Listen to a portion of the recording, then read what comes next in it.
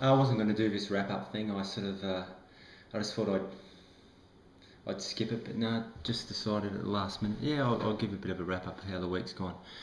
Week's been random. So many different things have happened.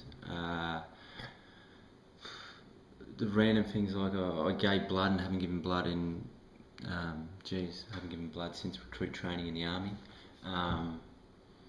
I moved some rocks to help someone out move some rocks, which was just a random help, so giving someone a hand.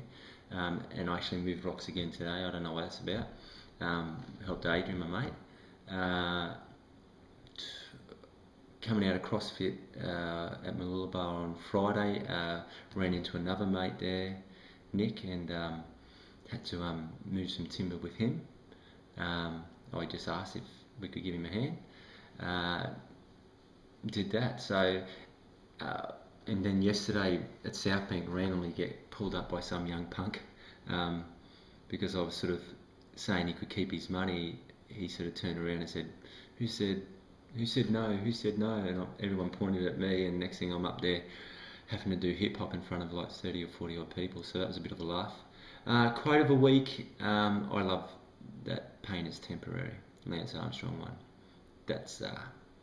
That's one I read from time to time. I've got that got this Winner's Bible thing that I use, which is awesome. I look at it every day, but not in a weird way.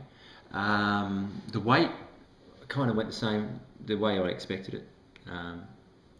Lost a bit, had a few drinks on Friday night, nothing over the top. Eating was a bit skew with yesterday, a little bit off.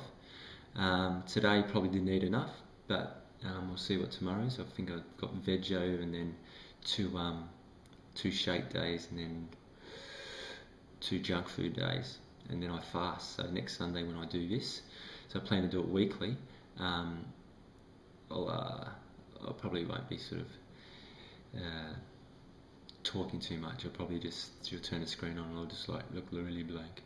Yeah, but that's pretty much it. I reckon it's been great. I've done things that I haven't done, like just going down to Southbank, catching a ferry from Bulimba. Cheap, fun, great day. Can't believe I haven't done it. I've sort of said I was going to do it for 2 odd years, so and Abby loved it more importantly, and the kids. So yeah, so that's all I got to say. It was nothing major I wanted to say. I just wanted to sort of share with you some of the ideas, and I hope you're getting something out of it. Or the stalking you by Facebook. Ciao.